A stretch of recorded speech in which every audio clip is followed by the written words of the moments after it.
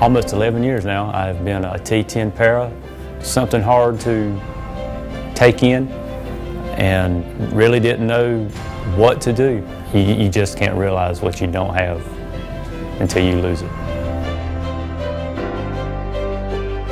Over the past 95 years, Parker Hannafin has developed a core competence in motion and control.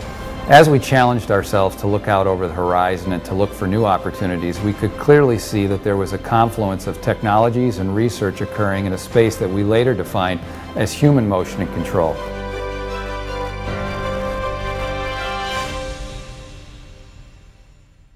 What drives me, the intent of this project, is to change people's lives.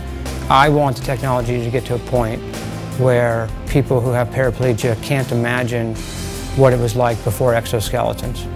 Can we make a device that's small enough, that's light enough, that's intuitive enough, that people will actually want to use it? Our answer to that question is the Indego exoskeleton.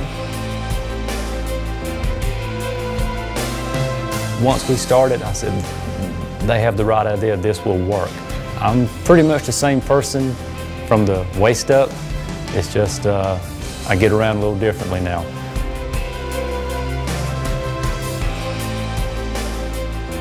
The exoskeleton is essentially a wearable robot. It works essentially like a legged Segway. Folks that we've had in the device can walk several hours at a time, and it's not fatiguing because the device holds a lot of their weight.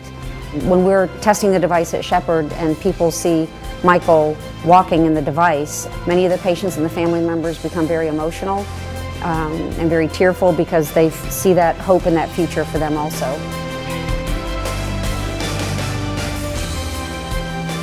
If I have it on, if I want to stand up, I stand up.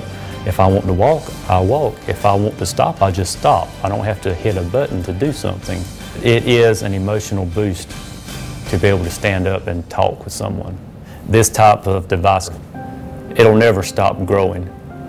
But it has to start somewhere, and this is the beginning.